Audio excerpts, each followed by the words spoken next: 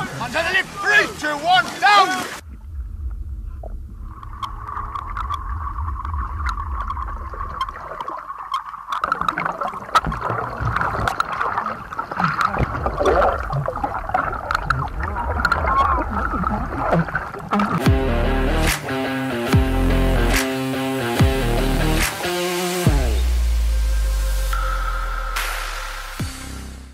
Yo, so I'm back with another episode for yous, and this is actually the last Commando test video that I'm going to do, even though it's going to be the first Commando test that you would come to.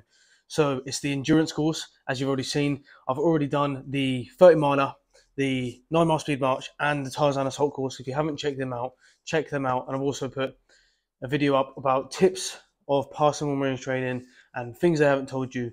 And if you're interested, the reason as to why I left not long ago. And also, if you haven't already, please hit the subscribe down below and hit the bell button to stay in tune. So let's get into it. The endurance course, as I have already stated, it is the first Commando test that you will come across. It is 6 miles essentially, and you have 71 minutes to complete it. So what is it made up of? It's made up of 2 miles across country on Woodbury Common, and then it's made up of 4 miles run back to camp. And then you have to complete a shoot at the end. I'll show you now. The 2 miles on Woodbury Common is probably something that people have seen on adverts and stuff, but it's made up of a few different obstacles. So the morning of the test, you will run or / walk to Woodbury Common, to the start sign, and it will be in your webbing and your rifle. So you're not going to be carrying a heap of weight, but it is still going to be difficult because you're going to be given absolute max effort, up terrain, down terrain, through water, through tunnels. So yeah, you essentially get up there, you'll be split into syndicates and then released down. To start with, you're going to be given max chat down a hill, and then you're going to go for a number of obstacles. Closing up!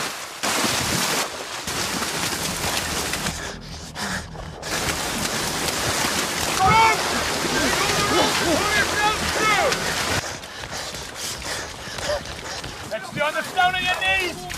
So the first obstacle I believe you'll come to is a tunnel, and this is like a shallow tunnel, so it's probably about maybe waist height, but it goes down a little bit as you're going through it. It's like a box tunnel, not the tube tunnels that you probably would have seen yet.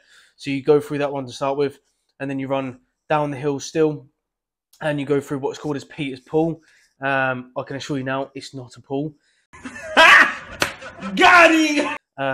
You pull yourself, well, you don't pull yourself through a rope, but there's a rope that goes through it. That probably goes up to, depending on what time of the year, maybe waist height or chest height. You get yourself through there, you then go up a hill, round a corner a little bit, keep on running. You're running through gorse, undulating ground, and then you'll get to the sheep stip, which is a pretty famous staple in royalmarine training, to be honest. That's essentially a big concrete tank, completely submerged with water, and in the middle of that tank, either side you'll have like places where you can get in and out, and in the middle of that tank there is a small tunnel. You'll have one person on each side, so this is why it's important to run in syndicate. One person on each side, and whoever's going in will go through the tunnel. The second person is going to reach through and grab whatever the hell they can grab of that person and rip them out the other side, because there has been people that have got stuck in there in the past. But don't worry, Bruh. You should probably rely on your oppos to pull you through. You'll be fine. Get out the other side, carry on running. Onto the lip. 3, 2, 1, down!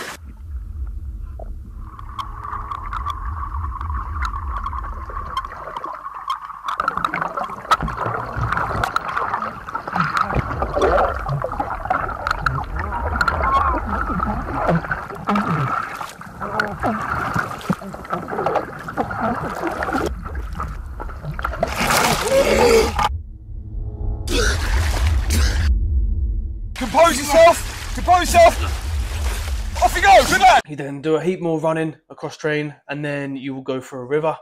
You'll run through a little river, and then you will go through tunnels. I think there's something like 71 meters of tunnels or something on the endurance course. But the next tunnels that we will go through will be significantly smaller. It'll just be like a tube tunnel that you have to shimmy your way through. And then you'll get onto you'll run out of Buchanan onto the road and you'll run 4 miles all the way back down to camp. That bit, you just have to stick in there. You just have to keep on giving everything you possibly can on them 4 miles, because you will obviously be gassed out from doing all of the above. And then once you get back to camp, you'll run all the way to bottom field, all the way to the range, and then you'll have like a minute or something just to give your rifle one pull through. This is why you want to keep out of the water as much as you can, and if you're going through tunnels, don't be letting it smash off the top and stuff. Try and keep it protected, because you have got to hit 6 out of 10 rounds on target to pass that. So even if you smash the whole endurance course in under 71 minutes, because it's got to be done under 71 minutes, say you get a really good time, if you miss more than 4 rounds, then you will fail automatically. So that's one to bear in mind. So yeah, that is the endurance course. Unlike the other tests, there isn't much I can really give to help you on this one, because it's just literally grit and determination just to keep on sprinting. Every time you finish an obstacle, every time you get out from a tunnel, you have to just give everything until you get to that next obstacle. And then obviously once you get on the road to go back to camp, you know that that's the home straight. So that should be in your mind, keeping you going. Try and stay composed. Don't rush your shots at the end there, because like I say, I do know of people that when I was in training, they missed their shots and had a whole heap of drama because they had to then try and get a reattempt on that. So take your time there. When you get to the end of the endurance course, at some stage, your PTI will tell you, but you'll be able to put your rifle onto your back. So you put it basically going down your spine so you can basically run.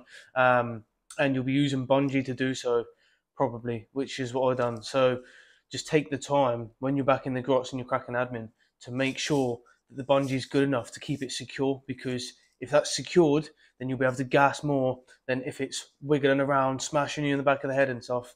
So just take the time when you're doing your admin at night time to make sure that's secured. So there is the endurance course. If you've got any questions or comments about it, put it down below. If you haven't seen my other videos about the 30 miler, about the 9 mile speed march, about the Tarzan assault course, or any of the videos that I've put tips and tricks for training, then give them a watch. They'll be in around here somewhere on that side. Until next time, let's make some gains. Boom.